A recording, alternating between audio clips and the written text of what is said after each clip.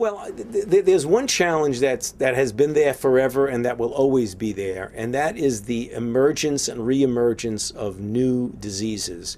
One of the things, again, that I mentioned at the Ideas Festival is that microbes, for a variety, naturally evolve and reemerge.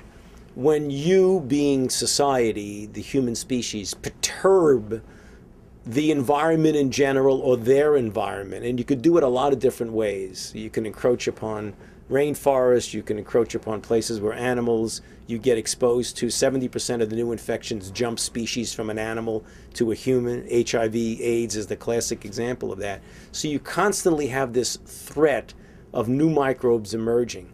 Most of the time, they're little blips on the radar screen that are curiosities.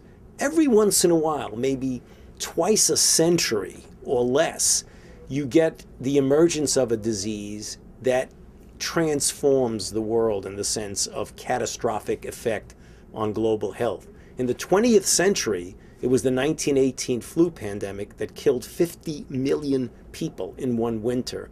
And then HIV/AIDS that was first recognized in 1981. So you never know when this next threat to the human species. So that's one thing that we have to be concerned about, that keeps me up at night about what is the next challenge going to be. And the other thing is, when you're talking about global health, is the disparity of availability for countermeasures for health and the relationship between poverty and infectious diseases and vice versa. They feed each other. In the poorest country, you don't have clean water. You have all the illnesses that are associated with lack of accessibility of clean water. You have vaccine preventable diseases for which vaccines don't get to the children. You know, thousands and thousands and thousands of babies a year die of measles, a completely preventable disease if vaccinations are made available for them. Diarrheal diseases, respiratory diseases. 1 million babies a year die of malaria.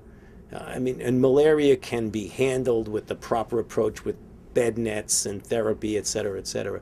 So we have a long way to go. So the things that bother me are the unexpected, the new HIV, the new pandemic flu, but also the fact of the enormous disparity in the world between the rich nations and the poor nations, and the unnecessary deaths and lack of productivity and economic deprivation that continues to feed the poverty and the infectious diseases that come from it. Those are the things that I get concerned about the most.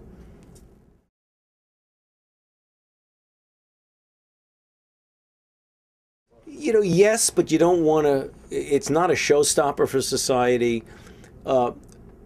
Pandemics occur in the 20th century. There were three, one very severe, two much, much less severe. 1918, 1957, 1958, 1968. We have now percolating in Southeast Asia and in some African countries what they call a bird flu, a flu that's very virulent. When it gets into chicken flocks, it devastates them. Tens and tens of millions of chickens have either died or had to be culled because of this. Rarely, it jumps species from chicken to human. There have been about 350 cases since 2003, about 240 or somewhat deaths, so it's about a 60-somewhat% mortality. Very unusual to jump species, and extremely unusual to go from one human to another, usually within the same family. So it hasn't evolved molecularly the capability of efficiently going from human to human. It might not ever do that, and it is, in fact, probably unlikely that it will ever. But the wake-up call that it gives us is that we have got to be able, and we're getting much, much better at it right now, to develop vaccines that have the capability of protecting against these different types of strains of influenza. We have pretty good vaccines each year that we modify them a little bit each year to keep up with the drifting kind of differences of flu from one year to another. What we need are the kinds of vaccines that can handle any type of flu. That's one thing. That's the scientific approach. The logistic issue is how do you get enough of it made to be distributed in case we do have a pandemic? So the short answer to your question about the pandemic flu, it's still percolating in Southeast Asia. It has not gotten any better at going from human to human. In that respect, that's very, very good news. But it was a wake-up call for us to know that a pandemic can emerge. So what we need to do is we need to join our efforts of getting a better vaccines and drugs for seasonal flu at the same time as we extrapolate that to our ability to respond to a pandemic flu.